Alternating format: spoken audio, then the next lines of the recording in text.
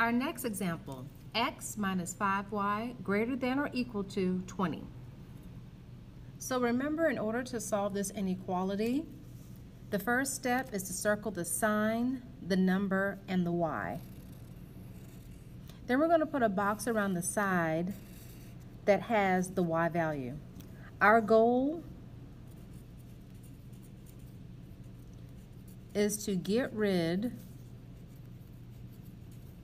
of everything inside the box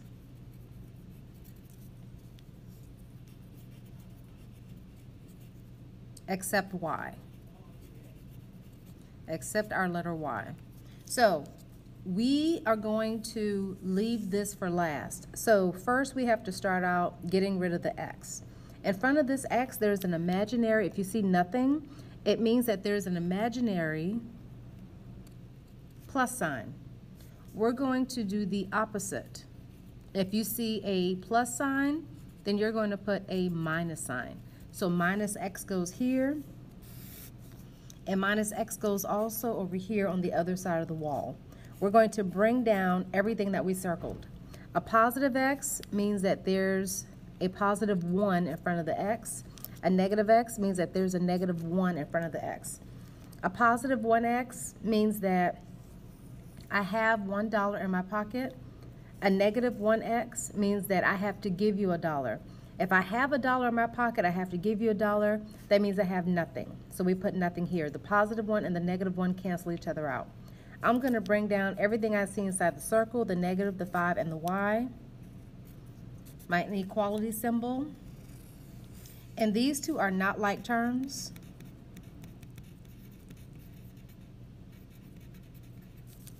So all you do is write them side by side.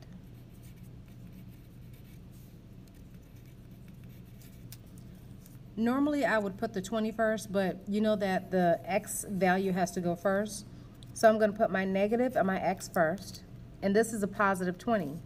So I'm going to put a positive 20. We still have to excuse me, get rid of everything except the y. Next to the y is a negative 5.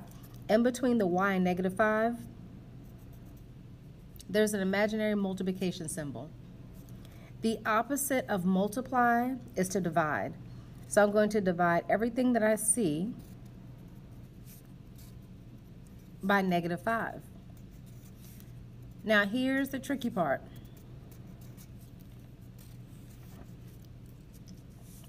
With an inequality,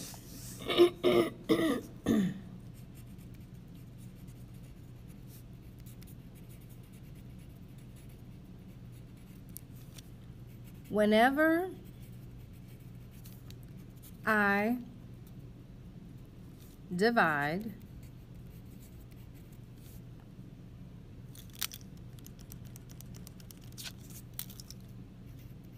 or multiply by a negative number, then I have to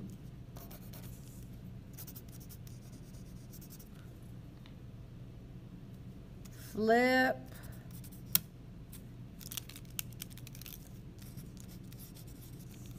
the sign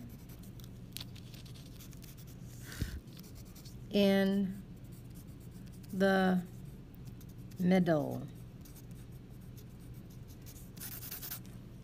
So anytime you divide by a negative number, or you cross multiply or multiply by a negative number when you have an inequality, this inequality has to flip in the other direction. That is the rule that you have to remember.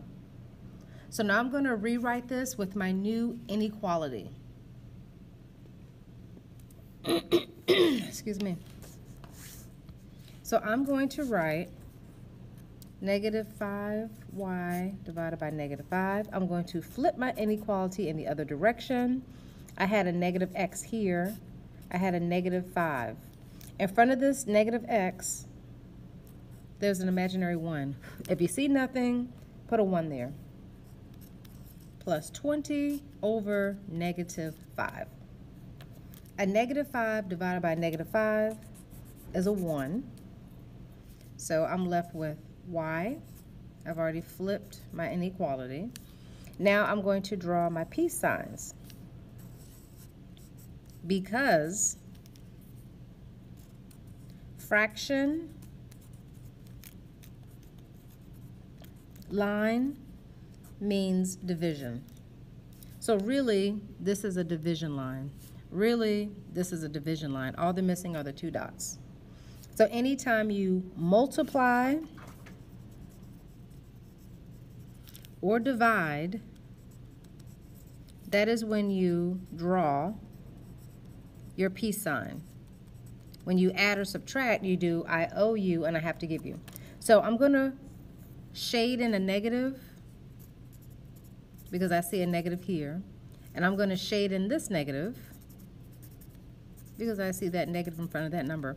A negative divided by negative means that this is going to be a positive answer. So here I'm going to write y with a positive answer.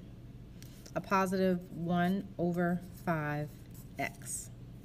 Here, you draw my signs, plus, minus, minus. There's nothing in front of the 20. Well, there's a plus sign in front of the 20. So I'm going to shade in the plus sign. There's a negative sign in front of the 5, so I'm going to shade in the negative sign, which means that this answer is going to be negative. Excuse me. Negative 20 over 5. Remember, with fractions, you now have to reduce this fraction. In order to reduce this fraction, I have to use the GCF, the greatest common factor. So I'm going to write out the times tables for 20 and 5 and find the number in their times tables that's the biggest.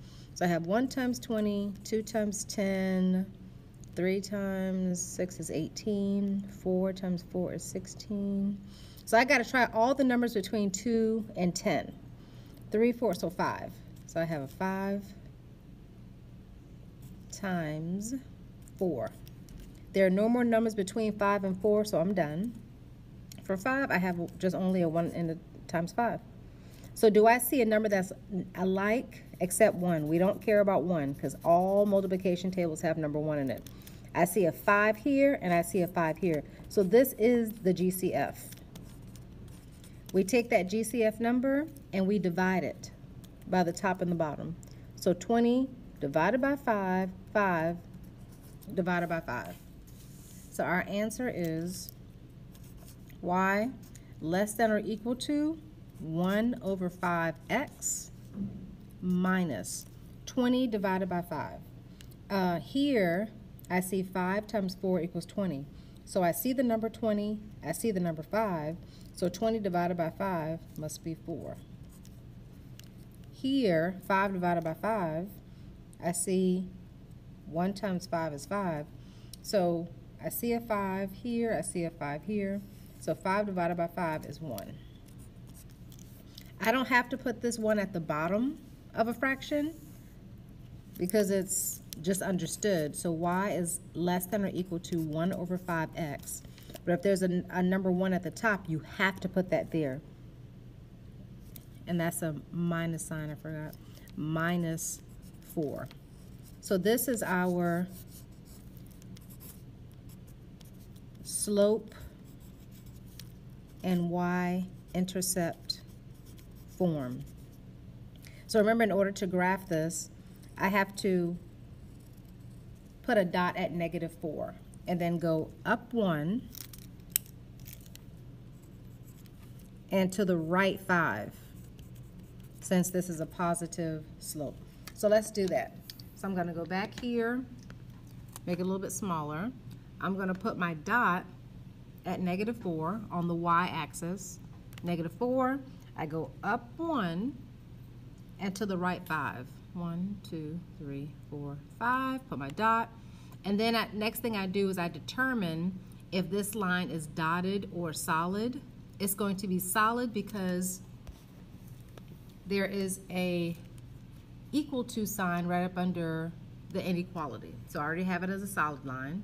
My last step is to check and see, do I shade in this side of the line or do I shade in this side of the line? I'm going to try 0, 0 and see if this point makes the inequality true. If it does, I will shade here. If it doesn't, I will shade on this side. So let's go back to our inequality and let's try to substitute the x with 0 and the y with 0. So here for y, I'm going to put a 0. Excuse me, I have 1, 5. For the x, I'm going to put a 0, minus 4. Anything times 0 is just 0. So actually we have 0 less than or equal to negative 4. And we see if this inequality is true. The Pac-Man points to whatever is greater. This negative 4 means I have to give you $4.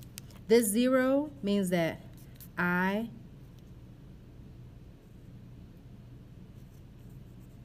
don't have to give you anything. Would you rather have to give me $4 or would you rather have to give me nothing? You'd rather have to give me nothing. So this inequality should have been pointing towards a 0 for it to be true. So actually this inequality is false. It's not true. So that means that I'm not going to shade in the side that contains 0, 0 because it made it false. So I'll just shade in the other side. And I'm going to hit submit. And that's correct.